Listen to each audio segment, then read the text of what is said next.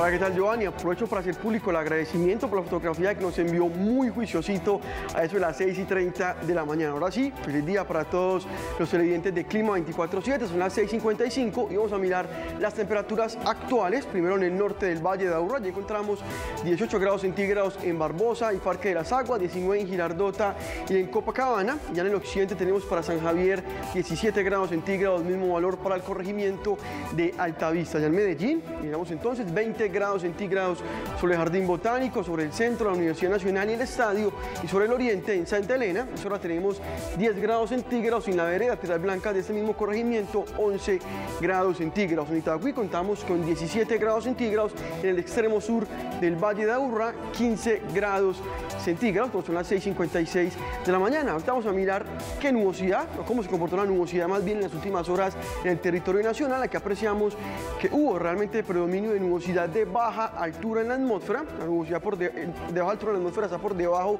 de los 5.000 metros en el tope de las nubes, y usted la puede identificar fácilmente por su color blanco y azul también. Aquí vemos que esta nubosidad tuvo mayor presencia sobre el centro del país y sobre el departamento de Antioquia. Vemos un sistema con altura que superaba los 2.000 metros tan solo sobre el suroeste, el cual ingresaba desde el departamento del Chocó. Con base en esta información vamos a mirar qué pronóstico tenemos para hoy según el sistema de alerta temprana. Ellos han indicado que para lo que resta de la mañana hay una probabilidad de lluvia por debajo del 30% en toda la subregión. En las horas de la tarde pronóstico similar, y mucha atención porque en la tarde cambia un poco este pronóstico con una probabilidad en el occidente, sí, que oscila entre el 40 y el 60%. Ahora, para mañana martes, la gente que desde hoy quiere preparar sus actividades y su pinta con base en el estado del tiempo, pues les cuento que según el CIATA, en la mañana probabilidad de lluvia por debajo del 30%, en las horas de la tarde tenemos probabilidad superior al 70%, una alta probabilidad de lluvia sobre la Estrella y Sabaneta, y en Caldas entre el 40 y el 60%,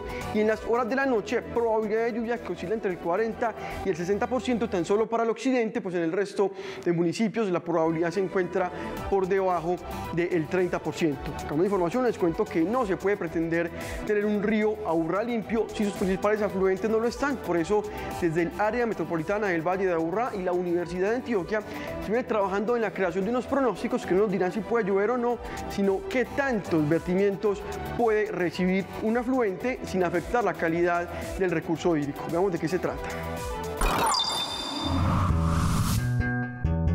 Actualmente tenemos un problema fuerte en toda la jurisdicción del área metropolitana del Valle de Aburrá, asociada precisamente a los vertimientos que hacen, digamos, principalmente las diferentes industrias del Valle de Aburrá, y también vertimientos de tipo doméstico.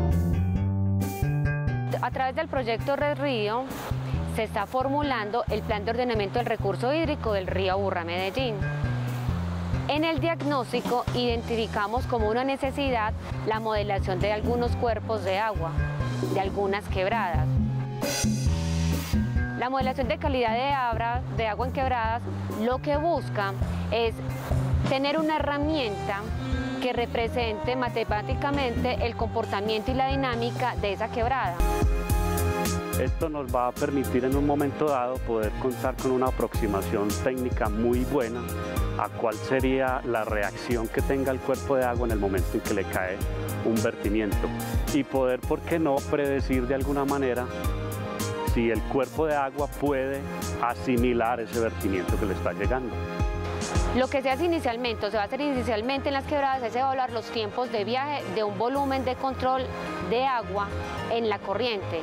Una vez establecido el volumen, el tiempo que se demora una gotica de agua en recorrer la quebrada, hacemos un monitoreo para evaluar qué ocurre con esa gotica de agua a medida que avanza, cómo se afecta la calidad del agua, qué reacciones se dan que afectan la calidad del agua. En total se van a hacer 30 puntos, 10 en la quebrada La García, que es en la que estamos actualmente, 5 en la quebrada La Madera, 5 en la Santa Elena, 5 en la quebrada La Hueso y 5 en la quebrada Doña María.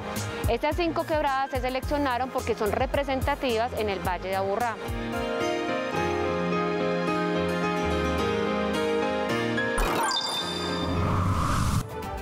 Amigos, les cuento que la nota que acabamos de observar y todos los contenidos que presentamos día a día en las emisiones ya los pueden encontrar en nuestro canal en YouTube, así como en nuestra página web, que es www.clima247.gov.co. Además, deseo hacerles la invitación a que nos envíen sus fotografías y sus comentarios a través de las redes sociales. Pero por el momento, sigan ahí, pues ya viene Joan Marulanda a presentarles toda la información de la movilidad muy juiciosito. Un feliz día.